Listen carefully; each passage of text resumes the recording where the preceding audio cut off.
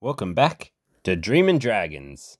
You've landed yourself a new cutting, and you're as keen as a bean to bask in its dragon fruity goodness. You want it out in its forever home, ready to rip and tear at its earliest opportunity. Let's say you've been banned from keeping your cuttings inside, or like myself, you're heading away for a few weeks and conditions are favorable to set and forget. Today we're whacking our cutting out in the elements with a bit of protection to aid in safely speeding up its slide into success. What do we need for this one? One cutting. For this one we're using an unrooted cutting, but you can do the same thing for a rooted one that hasn't seen the light of day for a while. One forever home. A chunk of shade cloth.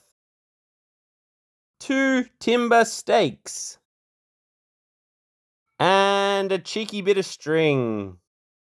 Because the weather was meant to be pretty hot while I was away, I've picked the more protected side of a trellis. Here's my unrooted American Beauty cutting that we had a chat about in this video here. Check it out, linked in the description. Slip it into the soil. Less is best. Only needs to be an inch, if that. Secure it to your post. Easy. Grab your shade cloth, 2 stakes and some string.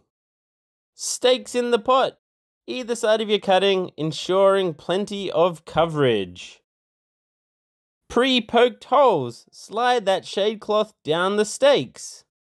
My stakes are a little too short for my cutting, so I'll be tying it to the top of the trellis to give full coverage. Easy peasy. I've also seen people use cardboard, sheets of plywood, etc. But the weather was predicted to be pretty wild and erratic while we were away, so we went with the shade cloth. Whacking an unrooted cutting straight outside isn't my usual go-to.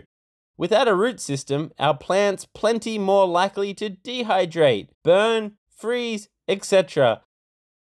But this time of year here in Oz was too good a window to not give this another whirl. And as you can see here, 3 weeks later, a little thinner, but roots and new growth. Cha-ching! Pretty simple stuff, like me. And if you're a fan of simple, don't forget the simple task of clicking that like button, as well as subscribing for all your dragon fruity goodness.